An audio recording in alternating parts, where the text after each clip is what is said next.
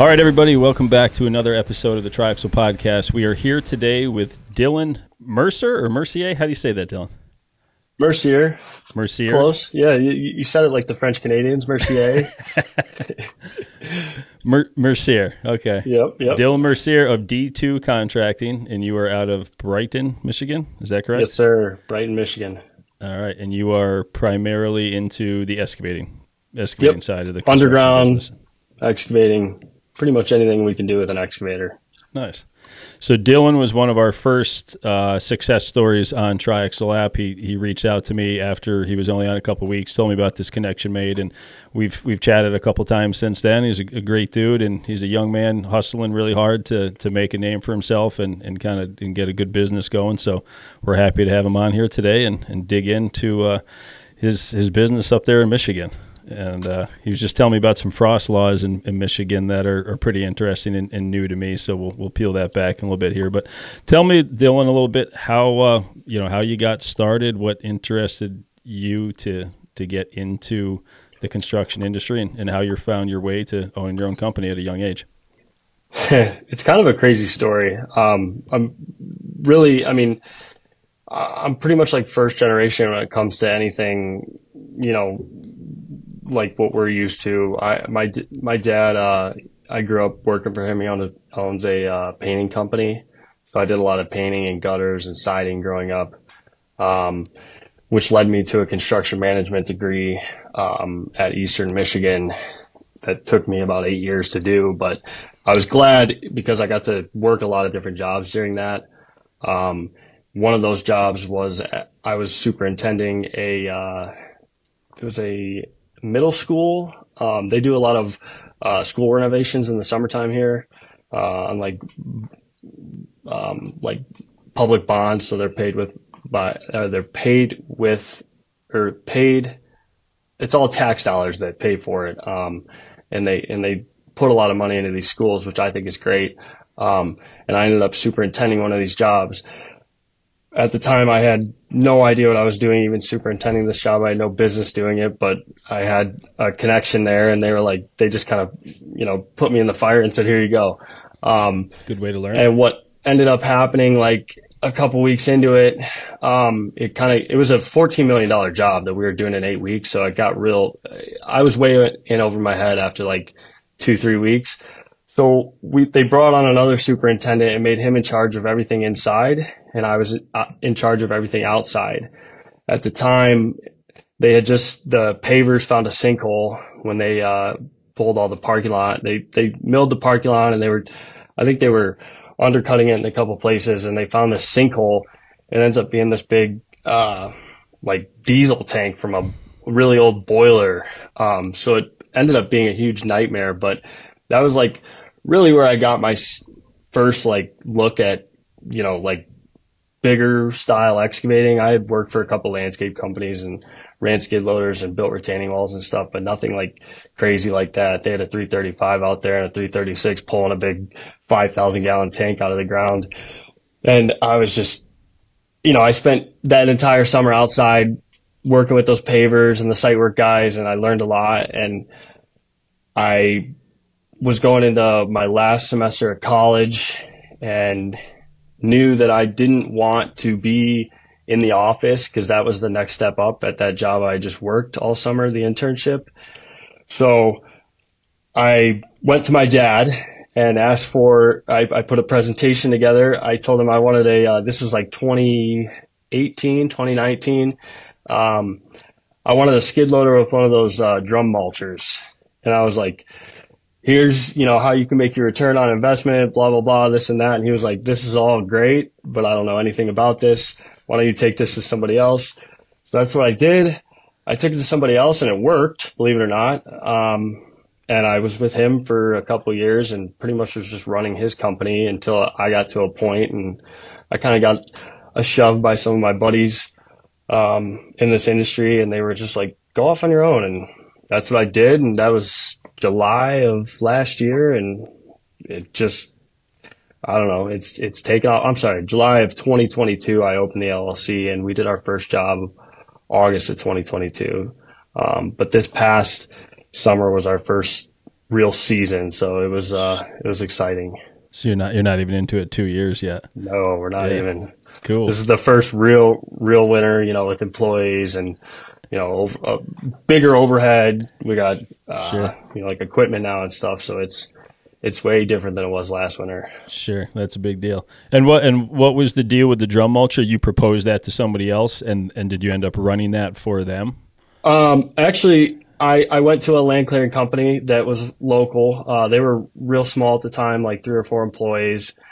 He was like the only guy in the area that had one of those drum mulchers at the time. That was kind of before I feel like they've gotten really popular in the last couple of years. Not saying I was in front of the times or anything, but it just, back then, I think like 2018, they just weren't as popular. And, I found a guy who had one, and I didn't really want, I always liked the business side of things. And I think he realized that pretty quickly when I was selling jobs, not even a week after being there. So he was like, why don't you go talk to people and do your thing, and let's find some guys that can, let's put a solid crew together and do some work. And that's what we did. And we did a lot of right of way clearing for the state on road projects and stuff. It was really cool. Nice. That I got to learn on somebody else's dime that first, year and a half. Cause then when I got into it, I was not seasoned, but I knew what to expect, to a certain degree. So I think it helped. Sure. 100%. So you kind of started learning about the business side while, helping run that division or that area for somebody else. So you weren't 100% in, but you still got your feet wet and learned about the sales side and the business side. That's awesome. Yep. That's a great way to do it. I was able to correlate, everything I was learning with the construction management degree, all your project delivery methods and ways of bidding and estimating. I was able to kind of bring that into it. So it was cool that I looking back, I've grown a lot. So it was cool to progress and figure out, I'll never forget the first municipal job I bid for him. I was about 60 grand shy of the next guy. I left that much on the table, and it was a good job, local, right in town. And I just told him, I was like, I'm really sorry, but we got to do it. We just have to do it. We got to, and we ended up doing it. And I think it worked out in his favor too, because he's still doing a lot of that. So, yeah. But yeah, it was, I'm glad that I didn't have to do that on my dime. Sure. So I'm forever grateful for, to have a guy who's just like, yeah, come try it out, see what you can do. Yeah, that's awesome. It's because there's not a lot of relationships that would really work like that. Yeah. You probably found something pretty good there. So that's cool. Yeah. It was cool. Good deal. And yeah, it worked out, man. So you made the leap, and you had the itch, and you wanted to do your own thing, and you got the nudge by your buddies. So you went out and started your own thing. Good for you. How'd you finally decide to do it? That was your path. I mean, my entire family, both my brothers are entrepreneurs. My parents are entrepreneurs. I always kind of knew in the back of my head at some point I was going to do it. If you ask me today, I wish I would have started 3 years ago. But I'm glad, like I said, that I did what I did. Honestly, I was at the time last, July of 2022, I was even scared to do it then. I mean, my buddies were like, oh yeah, just do it. It's like, well, it's really easy for you to say, just do it. It's like, I make good money right now, and I'm not going to make any money. And, I don't know. I sold about everything I had and just put all my chips in, and nice. It's worked out thus far. Yeah, that's good. You got to have faith in yourself faith in yourself is more important than what other people say or do, but certainly getting the nudge from them is helpful. But ultimately, you're the one that knows this is going to work, and I'm going to make it happen, and I'm going to sell all my shit, and I'm going for it. So that's awesome.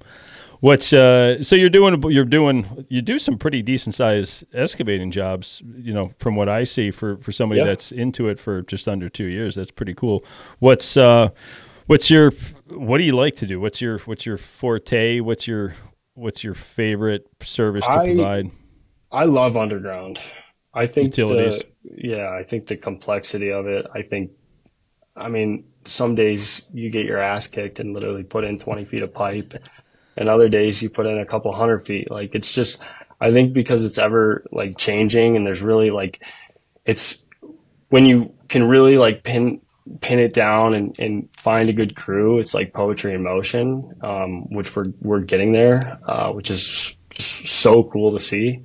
But I like everything about it. I like, the danger factor. It's just, I like it. I've never, had the eye.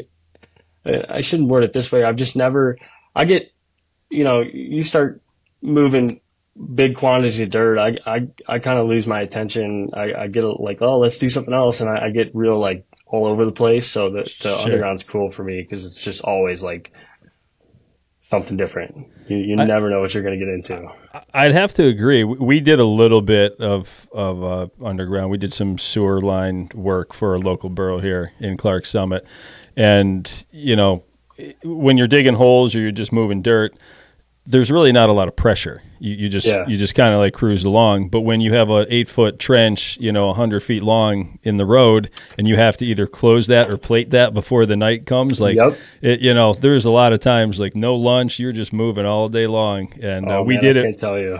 Yeah, but it's kind of I like that kind of pressure. I always worked a lot better under pressure, and I can see. I've why always said you're into that it. I just thrive when I'm uncomfortable. The more uncomfortable I am, I just seem to I don't know. I like the stress. I like the chaos. It makes it just calms me down. Sure.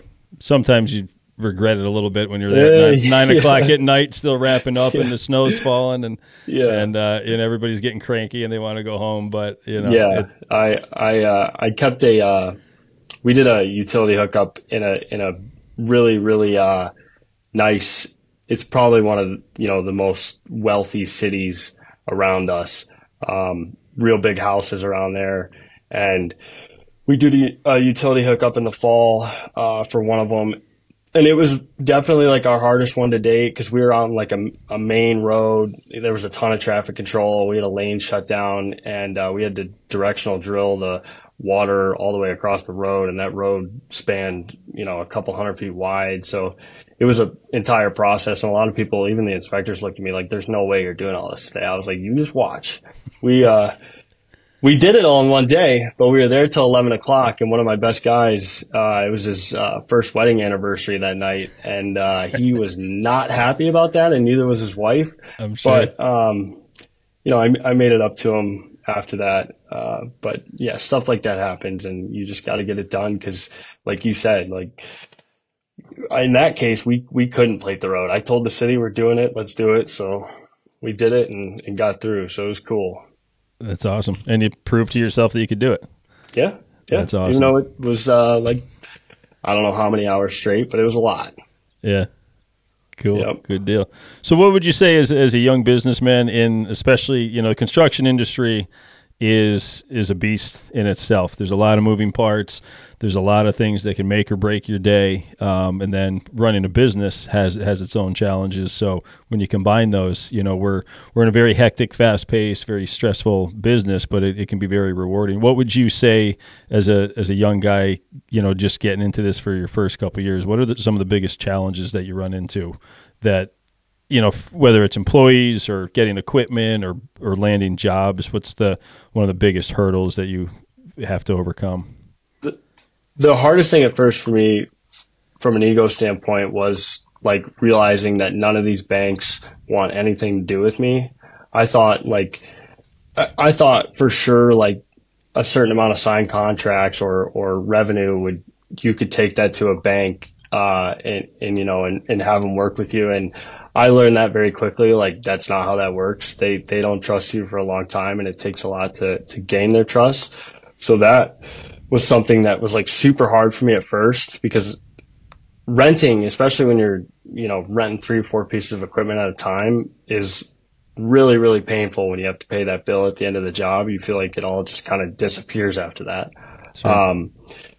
But now it's really like just staying level headed and like always on a straight and narrow. Obviously the manpower is always difficult. But I've been pretty lucky, man. I found some really good guys. I've filtered through some not so great guys.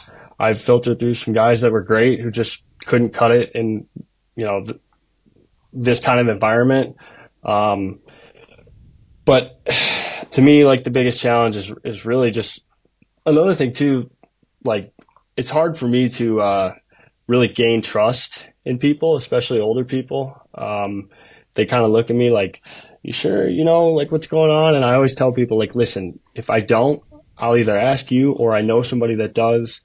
Like I've got enough resources and connections. I like to think I do at least that, there's always someone willing to help me. And I thank God I do have some of the resources I do. Some of the companies we, work under, they are great to me and they'd show up, at midnight if they had to fix something just because I needed help. So it's cool to have that around, especially, as a young guy in the industry. I know it's really hard to get that respect from a lot of the older guys. But I think once they see you working hard and getting your teeth kicked in, they're like, all right, you got it. Yeah. You can hang. Yeah. It can be a buddy of ours. Yeah. Awesome. Yeah. Good deal. So just put your head down and grind. Honestly, there's nothing to it. It's not rocket science. You just got to work. Sure. And deal with the highs and lows. So you have a slow period right now. We were talking before we kicked off here. You have some frost laws in place there. So you're kind of stuck sitting on your hands waiting to move some things around. So I'm from Pennsylvania. We don't have the winters that you guys have up there. Yep. We have some localized restrictions when it comes to, moving things during the end of the winter months, but nothing statewide. So tell me a little bit about that. How does this work? And I don't expect you to know all the ins and outs and percentages, but like basically you can't move anything at all now? It's not it's not that crazy, but it is in a sense. Like pretty much you can get on a highway or like a federal, like any MDOT owned road. So like obviously there's some smaller highways that you can get on, but it's like my biggest thing is like, and I ask people this all the time and they're kind of just like, well, I don't really know. It's like, okay, how do you get to that road? And then when you need to get off that road, like how do you get off that road? Because all our Class B and Class C roads, it's like a no-no. You can't even, you can't even, and again, I know we were talking about this earlier, but if I'm correct, our laws, it's 65% of what the truck is capable of, during the seasonal weight restrictions. But it's all based off axles too. So a lot of guys, well, you see crazy stuff. Like the last couple of days, I've seen some wild stuff. Guys pulling around minis on a quad axle lowboy, just stuff like that, where it's just like, what? Like, but for some reason, we can't pull our 308 behind a 25. Well, folks, we apologize for the brief internet interruption there, but now's a good time to hear a word from our sponsor of the Triaxle podcast. And, oh shit, would you look at that? It's the Triaxle app. The Triaxle app is a fast-growing platform that leverages a user-driven marketplace to source and unload clean fill, materials, machinery, services, and more. Triaxle is 100% free to use and can be found in the app stores. Download it today. Triaxle. Yeah. It's really difficult with the trucking and stuff too. Sand and aggregate, like you're getting less than a half load. I think that's the biggest thing. But that's a killer. I wish I knew. I'm hoping down the road I can learn more about it. But I'm telling you, like you even ask, seasoned guys over here, and they're just kind of like, I don't know, just don't do anything super heavy. And it's like, all right, yeah. I guess we'll just go like that. Or do it on Sunday night. Yeah, yep. So we're gonna go drop a piece of equipment off on Sunday because it's the only day you can do it, and it's everybody else does it too. We'll release the podcast after Sunday, so yeah. It's not in case they listen.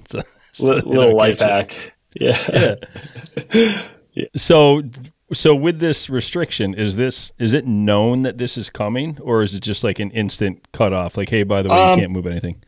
It's one person always starts it off. So you always get that one county, like obviously Michigan thumb, right? There was a county up in the thumb, the first one that went red last week, which means like, they give you like 2 days of warning, and then they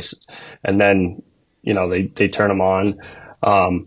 they went, and then a couple others went, and I mean, they're making the right call because we did have frost, and our roads do need the little bit of love they can get because they're not great.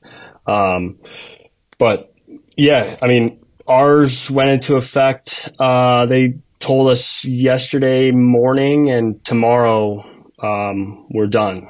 So, I mean, I'm sure there was a lot of guys moving equipment today, but I'd say about 50% of the counties have been off since like Tuesday or Monday this week. Wow. Yeah. Wow. So you have jobs planned. I mean, you have work lined up, and Yep. you just got to dance around this. You just have to wait. Yeah, and it's like not something, you know, I can't, I mean, it depends who you're working for, I guess, but like a municipality, for instance, that I'm working for right now, we're going to next week, it's a wastewater treatment plant. Like that's been a contract that's been set in stone since last November. So I can't go back to them now and be like, oh, like, well, since my scope of work falls on frost, I was like, I'm going to need some extra help. And they're like, yeah, well, sorry. You're stuck. Which, you know, we kind of got unlucky because it's usually a little bit later in the year. You can make it through February and into March before they turn on. Previous years, they're, you know, usually towards the middle of March, and then they kind of carry through April. Halfway through April, they turn off. Last year we didn't have them at all because we didn't really get any frost. And the only reason I know that is because we were working the whole time, and it just never came. It'd be 20 degrees for a week and then turn around and be 50 degrees the next week. This winter was a little bit more harsh, but I'm hoping it's over. I know we'll get a couple more cold snaps mixed in, but it's looking like 60 or 50s next week. So if the stars line correctly, they should turn them back off next week, but we'll see. That's what's scaring me, because then it becomes like a game almost, and they're just, you know, if they wanted to, they could leave them on until the end of March. I don't know what they're going to do, and nobody else does either. So you're it's literally kind of a sit and wait. Just waiting. So if you want to work, you got to overpay to move things. You've got to haul 5 ton of material in a truck that can haul 22 ton or whatever the percentages end up being. Our tandem's like 5 or 6 ton. That's awful. That's awful. Nature of the beast. That's one of the challenges in the construction industry. Yes, sir. It makes for a fun couple weeks, but I'm hoping that with the weather next week, I mean, realistically speaking, they should turn them off, but you never know what. I mean, whoever has the job to be able to make that call, that's a cool job, because I guarantee they're not in the business. yeah, exactly. Yeah. And a lot of people's fate, like, you know, is in their hands. So sure. I don't know. I get it. I mean, our infrastructure across the country is failing. It's falling apart everywhere. So I get, whatever they think they need to do to try and maintain. I mean, that's certainly in the best interest of the taxpayers and the residents, but sometimes it's a burden that you don't want to deal with, and you just have to work around it, So. Yeah, I'm in the same boat. I mean, I get it, but at the same time, it's just like, this is terrible. Yeah. Well, you get time to go play, then take off, and it would be. I wish I would have taken. The problem is you don't know when it's going to happen, so it's like. And I kind of called our county and the surrounding counties. I called their bluff, because they're usually the last ones, and believe it or not, they still didn't turn them off. And then that's when our governor stepped in and was like, "No, everybody's done." Really? So the whole state. Yeah, everywhere. Wow. So you could be in an area where it's not really actually affected as bad. You could be in a southern portion that's not. Yeah, down by like Chicago, South Bend right there. Wow. I know it's going to be really warm there this coming weekend. But like they kind of always start at the borders and like the thumb, obviously, because of the bridge in Canada. Like it's thought out in their heads. They know what they're doing as far as like where the trucks are coming in from. Sure. Good opportunity for them to make a couple bucks too, pulling people over. A lot of bucks. A lot of bucks. Wonder if there's anything behind that. I don't know. You never know with those guys. No, you don't. No. Well, you just have to ride it out and do what you can. So. Yep.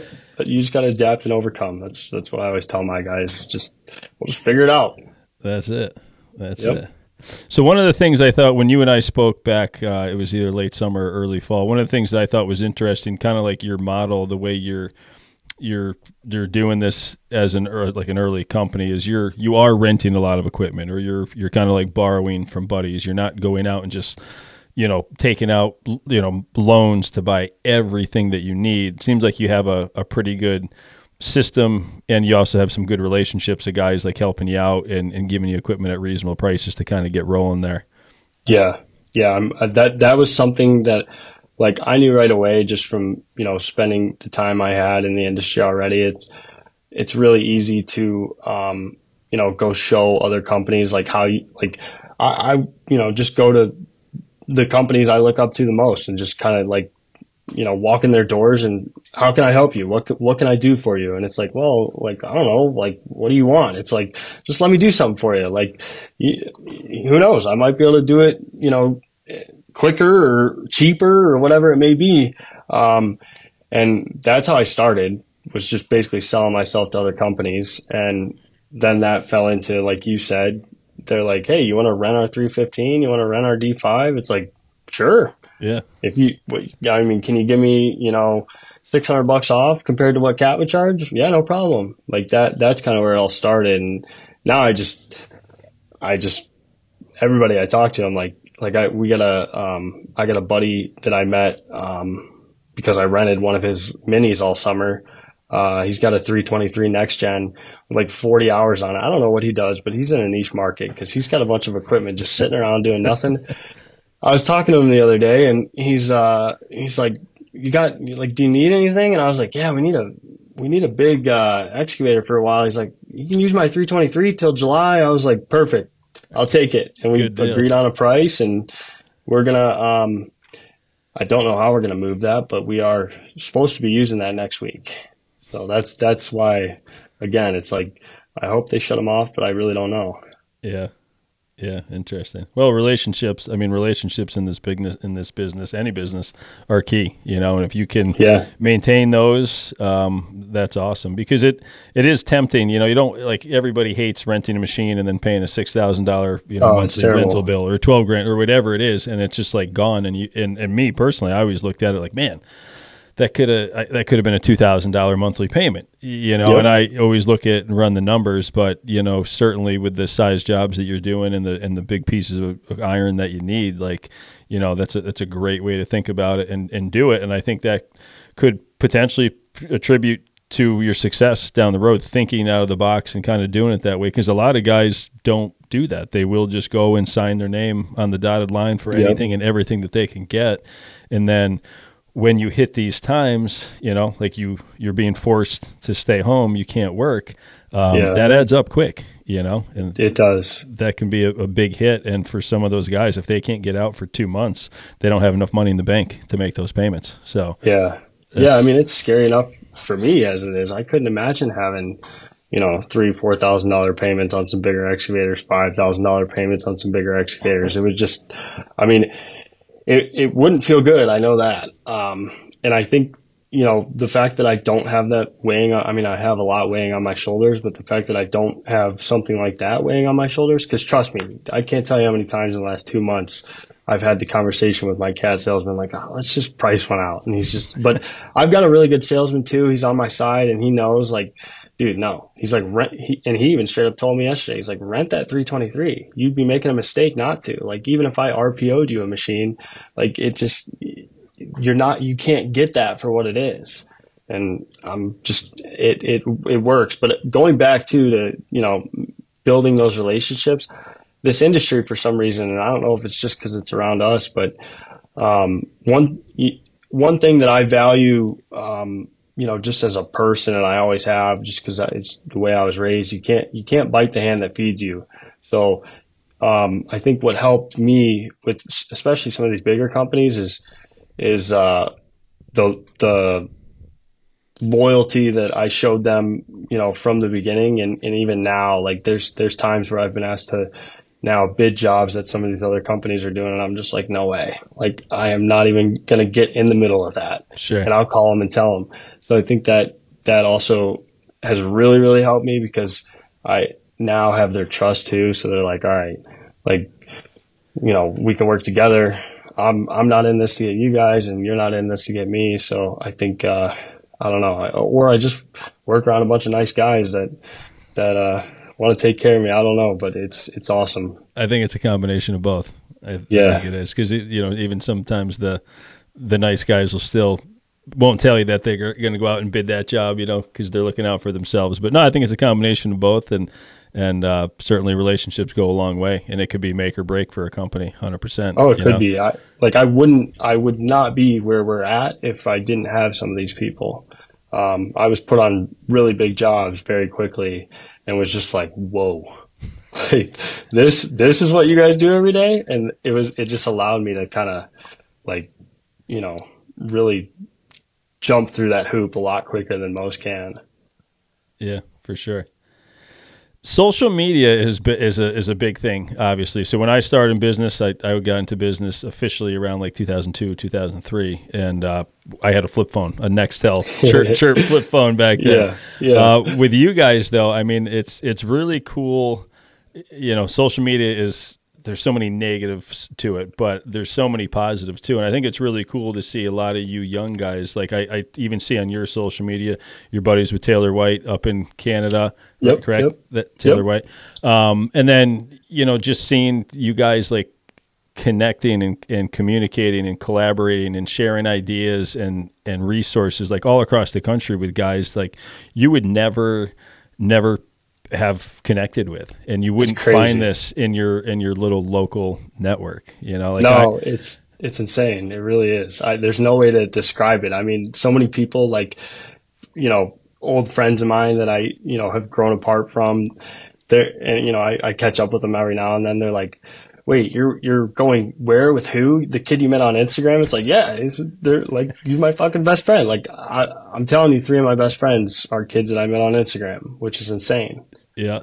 So not only are you making friends, but you also have people to bounce ideas off of. Like if you get stuck or you don't know what to do, now you have a whole another network of people that you can lean on to ask these questions, and some, it sounds like you have a really great like local network where you have a lot of really awesome people that you can lean on and ask questions. But if you didn't have that, you could at least, ping somebody from 2 states over and say, hey man, how'd you do this? I don't have anybody here I can ask. So I think that's one of the really cool things I see social media doing for people that use it in that way is you just, the possibilities to connect and share ideas and techniques and struggles and wins, like it's just endless. It is pretty cool.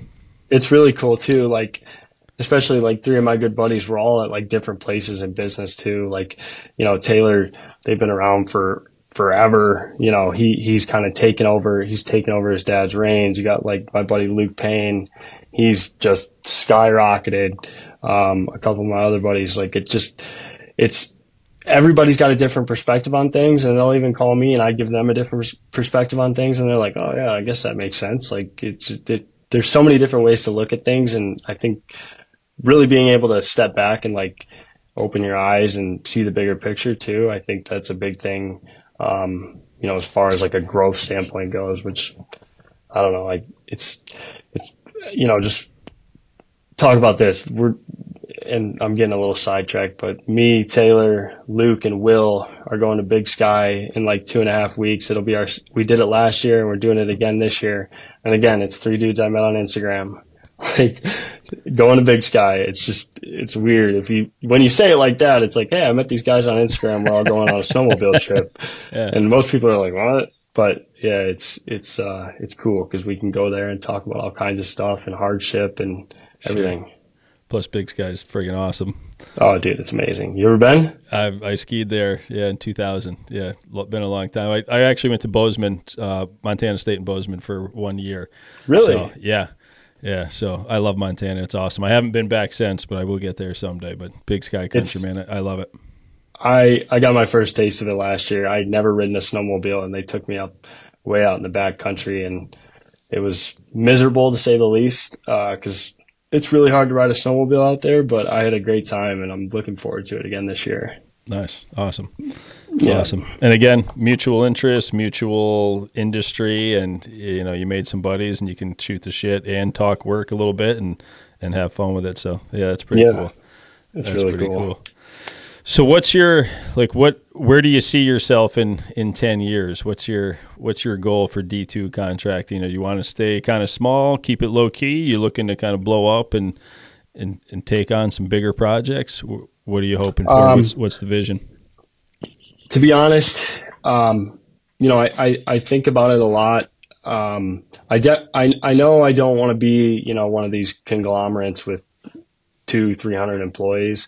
But I think like, somewhere around the 50 mark would be like great for me. I think that's a small enough company where it's still super personable. Everybody kind of knows each other. But you're still out there doing a lot of work. I just don't see us like really slowing down or not.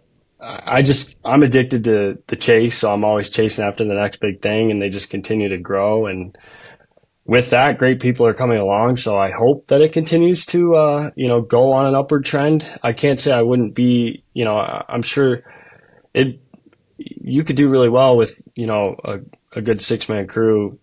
You could do a lot of pipe if everybody knew what was going on and get a lot done. But I think I want something bigger than that. I want to really like have a place that people can come work where like someone like me, when I was younger, I thought that I was so much smarter than I was, and I wasn't, but it just took that one person to give me a chance. And then, you get that chance and it's like, oh wow, like you actually sort of could figure it out. Like, I know you weren't very good at it at first, but you made it, or you did it, you got that job. And I don't know. I want to do it for, some of these younger kids. Like we have a lot of high school kids out of high school that work for us now, like in the summertime laborers and stuff. And it's hilarious to see, 3 18-year-olds out on a job, like with zero clue that's going on. It is so funny because I was there. I was that kid. Like, I mean, I grew up doing siding and painting and gutters. So the first time I was on a job, like I was just like, what in the hell? Like, this is so different. I don't know. It's cool. Does it frustrate you having 3 18-year-olds, on your payroll looking at it going like, man, you guys aren't getting enough done? I've got a tolerance, obviously, because, nobody's going to want it as bad as, me, for instance. So like, I definitely do have a tolerance. But yes, it is frustrating. Like my younger brother worked for me this past summer, and he's never had a real job in his life. But we played sports growing up, like all the time, even in the summer. And he's exactly like I was when he was, 18, right out of high school, going into college. And I would like to watch him grow over the summertime. And he by the end of the summer, he's down in the hole, like installing a hydrant assembly on a 6-inch water main in the middle of the road. I'm just like, fuck yeah, dude, this is awesome. Yeah, that's great. Yeah. That is awesome. So I don't know. It's the looks that we, get sometimes from inspectors or like certain municipalities or wherever it may be. It's just, you can't, I mean, it's indescribable. It's hilarious, but, you sent the high school kids over to tap the water main. Yeah. Yeah. Yep.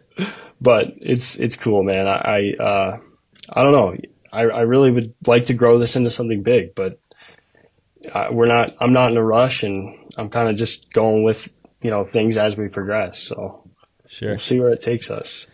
Yeah, that's a good attitude. I mean, a lot of different obstacles that get thrown at you. The economy is looking like it might get a little rough here for a while, so you got to kind of, you're at the phase where you're building and growing, but you also have to know you got to be smart and make sure you make the right moves, because things could shut down quick. Even governmental stuff, if it gets squirrely enough, some of these projects, might not be around the way they've been coming in. So yeah. I will say our governor is she just dropped another bill, it's a crazy number. Everybody's praising her right now, but it's something in the billions. So she's spending it before she's done here in the next couple of years. And it's all infrastructure too, which is awesome. I think it kind of the trickle down effect too. It affects a lot of us. Cause I going through some of these bid websites every day. We were bidding, remove and replace, for a school district, just sidewalks and asphalt, today that I found. They're out there, and a lot of guys don't want those small jobs too. So we love those. Fine. Take the work nobody else wants, man. Yep. Yeah. That can work out very well.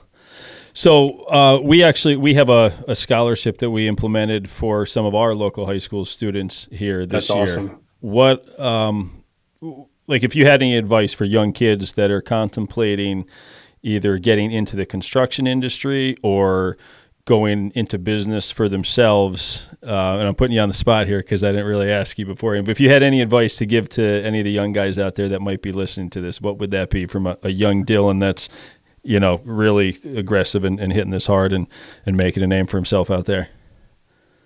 I think the biggest thing is just like be patient. You also have to like be tough. I know it sounds cliche, but you've got to be tough. Like and that's the kids who aren't, and it's no shot at them. They're just not meant for this industry. I think the ones that can, get through all the name calling and, oh, like, dude, what the fuck are you doing? Like, you idiot. Like, I think if you can put up with that for the first couple of years and get past that, literally the world is an endless opportunity because there's so much opportunity in this industry to begin with. But for a lot of people, and I remember, being 18, working for my first home builder, and again, like he'd be like, go grab X tool or Y tool, and I'd come back with something completely different, and he'd just be like, what in the fuck is wrong with you, dude? Like, I just told you this last week, and I'm just like, I'm sorry. Like, it's a huge learning curve, and it's not something that is taught to everybody, and it's gate kept in a sense where like you gotta just figure it out, trial and error, and you're gonna look dumb a lot before you feel like you actually like, oh, I get this. And I think accepting that and just kind of tucking your tail between your legs and just being humbly confident almost about it is the way to go. Just don't show up and act like you know everything, because it'll go back in your face really quickly. It's not a good look at all. No, I think that's really good advice. And having a big ego as a young guy coming into this business, you'll get humbled really quick. Yeah. And a lot of guys, it's construction, man. There's going to be a little bit of ball busting. There's going to be, razzing and but at the end of the day, just trying to keep it fun, keep it loose, kind of like, just have a good time. And it's part of being the new guy on the job. It's just how it goes. You gotta walk through those fires to keep, working your way up. So I think it's no different than like a sports team or something. Sure. I try to get a lot of kids that like were in athletics and stuff, because it seems to like correlate well. You get that like competitive drive out of somebody, like, where they turn around and say, hey, fuck you too. It's like, yeah. There you go. Yeah. All right. You're hired. Yeah. This is a competitive industry and it's cutthroat. Like, it's if you can't do it, we'll gladly go find the next person that can. Sure. So you definitely, you got to be confident, but sure, humbly confident. And I think patience is a big one too, because a lot of I see, and I'm not really one to speak because historically I'm one of the most impatient people you'll ever meet in your life. But I've learned over the years to expectations, you just got to kind of dial them back a little bit. But I think when I was younger, I realized I was starting off at the bottom. My first summer job after getting my license, I worked for a contractor, and I started off sweeping floors, and that's what I expected. I didn't expect to say, hey, go give me the saw, I'm going to go cut rafters for you. It just doesn't work like that. I didn't know shit about anything, But I think now, a lot of the younger kids that maybe they realize that they don't belong or it's not for them, as they come in and they want the keys to the dozer the first day. I know. And when you say no, here's a shovel, get in the trench, they're like, oh man, so you're smirking like, I've got horror stories already. I mean, I got, let's hear them. All right. Yeah. I mean, it's, no shot at anybody either, but it's like, we had one kid working for us. He was a great kid, like super, level-headed, but he wanted to be an operator right away. And he was messing around at the shop one day. We sent him back to the shop. We were doing a concrete job. Like I said, we do everything. But we got in with the local municipality here in Brighton. So it was like a no-brainer for me. I was like, let's go do some sidewalk, boys. We were doing some flat work, pouring sidewalks, and we needed some more 2x4s and stuff. So we sent him back to the shop to get 2x4s. And for some reason, he pulled the Mini out of the shop, and he was messing around, probably trying to, get some seat time or something. And this was a week after I had just closed on our new shop, and he was taking it back in the building, and he drove, rather than driving the machine in straight, boom down, like all the way down, tucked in, or backwards. He drove in with the tracks going forward, but the machine was sideways. So the boom was, it's, they're 14-foot doors, but it's, a 306 is still not going to fit through there. It's still only 14 feet. And it's a pre-engineered metal building too. So it's not like it's just, like post frame or anything. Yeah. He drove the blade of the 306 through the building and bent and just broke like pre-engineered metal, like an I-beam.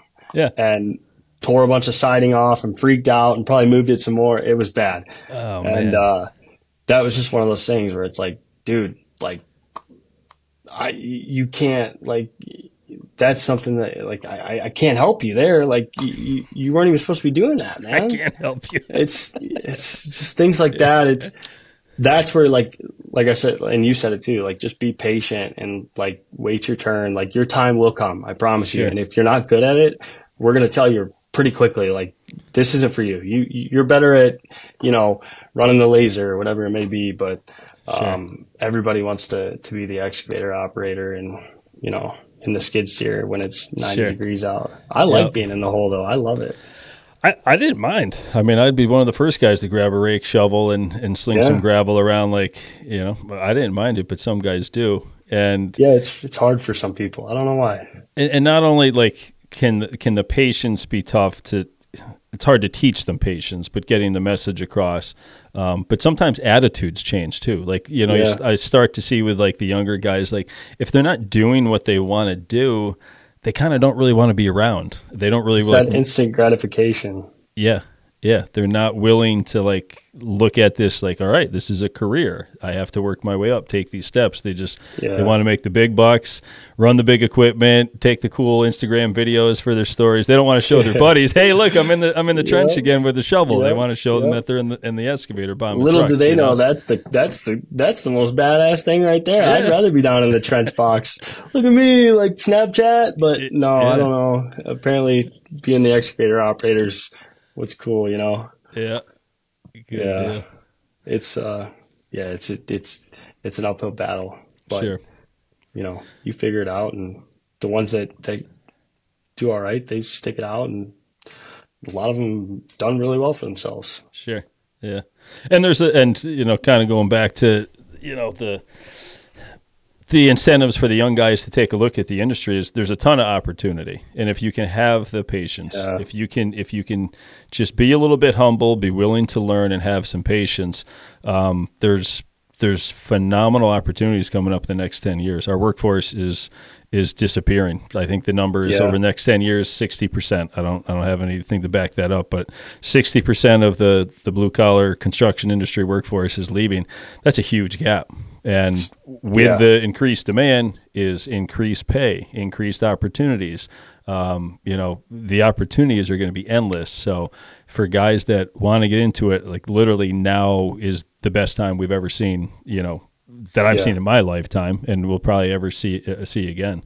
There's going to be a lot of, whether it's as an employee or as an entrepreneur getting into the business, there's endless work out there. Regardless of the economic situation, there's always, infrastructure type stuff that has to be done. Things always have to be built. So it's a phenomenal opportunity. So, young guys like you bringing on, and there's a difference too. Like you have a different perspective. You're a younger guy. If you go and work for a boss that's say 60 years old, well, he's old school. He's got his ways of doing it. He has no filter, and he's not gonna, be You can learn a sympathetic lot to the from young those guys too. Oh, though. I've learned You can learn a ton from those guys, a ton. I've learned more from the biggest assholes, because deep down they're the nicest guys. You know, and they want to teach you. It just, I think it like pisses them off, like sometimes, like how dumb me and my generation is. We're just like Snapchat, Instagram, like, it's just, yeah. But what I found with those older guys is they once they see that you can work and you're willing to work, you get all the respect in the world. And that happened to me personally when I was younger with a crew that I was working with. There's a guy, and he had a reputation for being like a hard ass, hothead, and would fly off the handle. And when he saw how I could move and how I would work, and I did what I was supposed to, like he was awesome to me. I didn't get any of that shit that the other guys got, So goes a long way, That's one thing I can attest. My dad put me on his crews, crawling around a roof all summer, just all kinds of different people, like working there right next to him. Like that was when I realized, like, wow, if you just work your ass off and work as hard as these guys are working, they don't look at you any differently. Everybody's the same. It's when you are sitting there on your phone, not doing anything, bitching and moaning about everything else but working. Sure. That's when they're like, screw this kid. Yep. And there goes your chance. Yep. Yeah, it really is like that too. It's gone just like that, and it's hard to get it back. Sure. And word travels fast too, It sure does. In this industry, yeah. It travels very fast. That was something I learned too pretty quickly. Like for good or for better or for worse, yeah. Yeah, I mean, most of it, like, thankfully for me, wasn't super bad. But when I realized that was actually how I kind of ended up leaving where I was working, is I told the cat salesman, who's now my cat salesman, who was also where I was working's cat salesman. And within 24 hours, the guy that I was working for knew. I mean, he always knew at some point I was going to leave. He just didn't know it was going to be that early because, like I said, I got that push from some of my buddies, and I was like, all right, I mean, I guess I can do it. And I was like, really? The fucking cat salesman? Like, that's how you're going to find out? How many different people? Yeah. You didn't even get to tell him. To this day, he'll never admit it because I still give him shit about it. But it's the only logical reason. You know what I mean? Sure. Yeah. But that's when I realized, like, oh shit, like everybody talks. Oh yeah, for sure. Yeah. 100%. 100%. Good deal. Well, hey, man, it was awesome having you on. I wish you luck with your frost shutdown that you have up there. Hopefully that gets sorted out sooner than later. We're hoping so. I think Gretchen Whitmer's going to come through for us, but we'll see. I hope so. It's great. It's great to see a young guy kicking ass. I like your style. I like how you're doing it, and I like how you're aggressive, but you're smart, and you're kind of taking it. You're taking it slow and doing it, one step at a time. But you're out there and you're chasing work. So I think that's awesome. So I wish you the best of luck, and I hope you have a great season. I appreciate it, Matt. Thank you. Awesome. I'm sure we'll be back. Yes, sir. We'll have to drag the trailer out and do one in person sometime. Yeah, we got to do one in there. That trailer's sweet, man. All right, I'll bring it out once the frost lines are done. I'm not going to get any fines for that bullshit. So, all right, man. It was awesome having you on. We'll be chatting with you again soon. Have a great day. All right, thanks. All right, we'll see you.